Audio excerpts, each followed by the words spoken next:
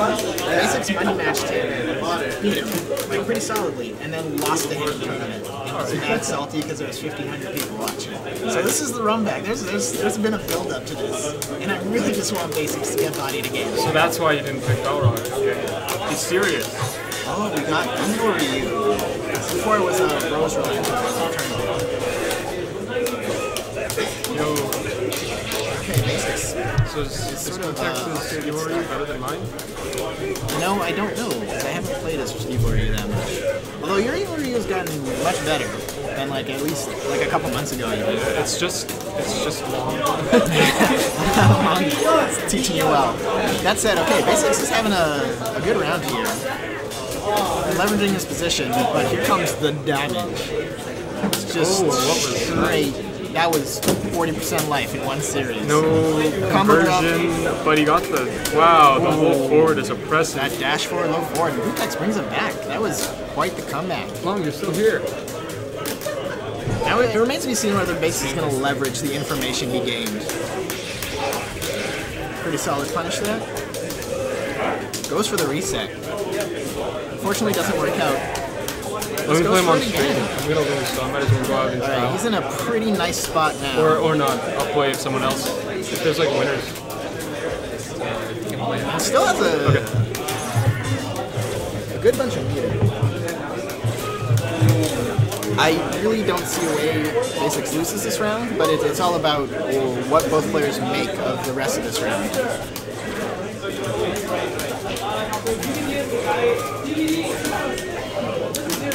Round 2 to Basiks. I feel like those are both pretty lengthy rounds. Both players have had a chance to sort of suss out what the other player's trying to do. I mean, this is sort of where things get very interesting, in my opinion.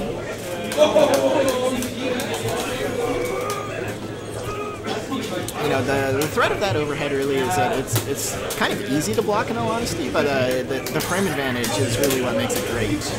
Gootecks with the red focus combo, that is quite a chunk. He knows to take damage when he can get it. Basiks on his heels now. He's going to have to find some way out of this. And a great punish there. Quincy, I feel bad watching you on your own, man. We can do this. Do you play this game? I don't play this game, but I'm a commentator. Okay. Is it already over? Is it that fast? It was one game. It was one game. Okay, so who took the first game? Gootecks took the first game. Okay. Sort of wrestled away the first round and then lost the second and then had a pretty solid third one. I see. I think it depends on whether like Basiks is going to make the adjustment here. I mean, he hasn't been doing badly in all honesty. It's just about sort of So what you're saying is that Basiks isn't enough. He needs more than just Basiks. He needs more than the Basiks. Yeah, he needs more than Basiks in order to get this to work. Yeah, exactly. I think what he needs to do is he needs to be relentless in order to get this, in order to win. All right, but it looks like Evil Ryu is the one doing that. Do you know what's his? Oh, the Rising Dragon Punch. Do you know what you have to defeat in order to beat Ryu? His Rising Dragon Punch. But you know why you can't do that? Because it's invincible. Because it's invincible. Yeah, it is, surprisingly. Did you know that the Dragon Punch is invincible? Okay, Basiks trying to make a comeback here. Okay, a little bit of lore here. His name is Basiks because in out east there's a grocery store that's called Food Basiks. Okay. And that's where he got the name from. So basically, in saying that he needs more than Basiks, it's like he needs to go to Whole Foods right now. Yeah, he really does. WTK Whole Foods. You know what? How about we just take it a step farther? He needs to go to a restaurant. Because he's getting served right now. To make your because he's getting served. This has gone too far. Alright, Gootecks on match point now. Oh man. Basiks. This is why you don't bring a pogo stick. This is why you don't bring a pogo stick to a fight. Fireball fight? Yeah, this guy's like he's so on fire right now, he's literally fuming. Vancouver James Chen, everyone. James Chen, the puns don't stop. It's too much. All right, okay, you can go on about the match. I don't actually know anything about this matchup. Ooh, is this a Vortex right here? No, but it looks like Gootecks has like pretty solid answers to most of Rolento's like get away sort of moves, like the hop and stuff like that. And he's been pretty diligent about punishing overheads and stuff like that, which is really sort of where if you're a Rolento player, you sort of count on some people not really knowing the matchup in that regard and sort of getting hit by that stuff, but Gootecks has been doing his homework. Dude, that was really good reaction by Basiks. Yeah, that Ultra. It's a ton of damage. It's straight vanilla damage. It feels sort of like a... I guess you could say that Gootecks was really hanging in there. Go on. All I said is, Gootecks has a lot of meter now, which means any hit will be the end of the round. Any hit. Basically any hit. Any hit on Basiks. Basically any hit, yes. Alright. Oh, Okay, the Basiks gets the hit. Staying alive. That one-hit combo, that's all you need. Yeah, was that a combo? I think he just whipped him with a stick. Combo. He whipped him with a stick. Okay, Basiks is trying to take this to the last game here. Ooh, good Really block. Good D, good D. An opportunity to make this a worthwhile game. Both players sitting on a lot of meter right now, which means like any solid clean hit is going to hurt a lot. So, I know that Evil Ryu has relatively low health, right, for a character, but he hits really hard. Yeah, you know, I sort of have a problem with that idea of character design where you're like, oh, they're just an amazing character in almost every way, but they kind of have low health. I feel like it's sort of a flawed way to look at a character because honestly, if a person plays well enough, their health is sort of inconsequential in that regard. Because like if you don't get hit, you don't die. It doesn't matter. Yeah. Actually, that's some advice from Smash. Critical combo drop there. Oh, really? And Gootecks finds himself without any meter after dropping the combo into Ultra. But he does have Ultra, and you did say like, oh, is that it? And that's gonna be the game.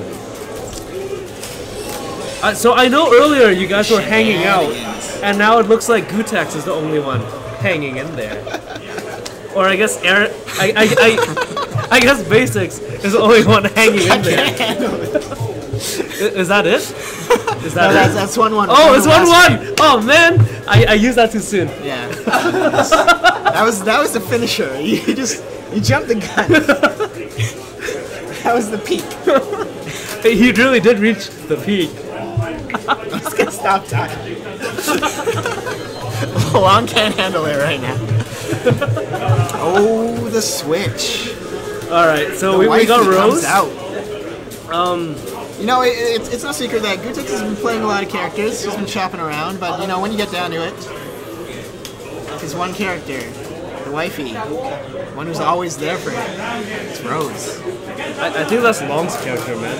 It's my character too. Oh man, so she's 3-timing you guys? Yeah, pretty much. No, I can't. Okay, so this is the actual run back from the Master Series where Basiks lost to Gootecks in a pretty close match on stream.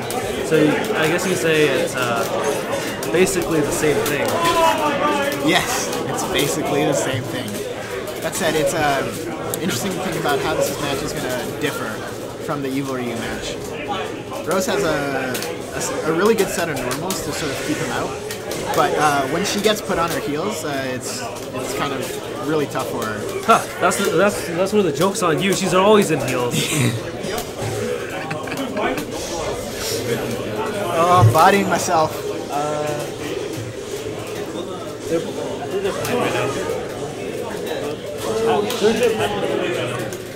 Okay.